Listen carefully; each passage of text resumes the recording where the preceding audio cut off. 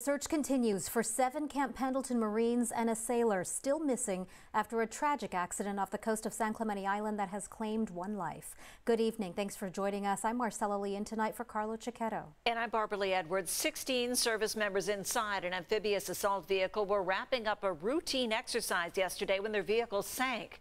8 were rescued. News 8's Richard Allen has more on the efforts to save them. Well, that's right. One of those 3 Marines brought here to Scripps Memorial was pronounced dead. The 2 others remain in the ICU in critical but stable condition. Our thoughts and prayers are with the families affected by these Marines that have been in the mishap. That mishap took place yesterday shortly before 6 p.m. following a routine exercise as 15 Camp Pendleton Marines and 1 Navy sailor were inside an amphibious assault vehicle, or AAV, about 1,000 feet off the coast of San Clemente Island. So they were actually on their way from the island back out to the ship. The 26-ton AAV, for unknown reasons, suddenly began taking on water and plunged some 700 feet. The assumption is it went all the way to the bottom. 8 of those 16 inside the AAV, all of whom were part of the 15th Marine Expeditionary Unit, were rescued. With the rescue operations, some of those Marines were picked up because they were floating.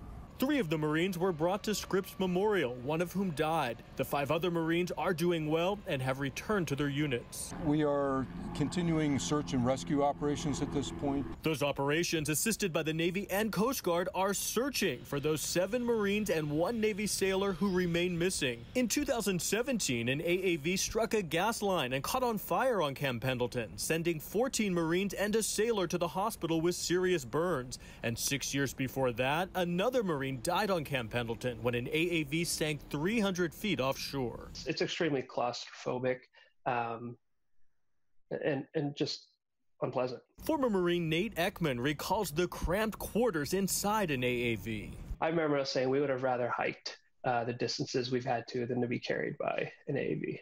And until this investigation is completed, all water use of amphibious assault vehicles will be suspended.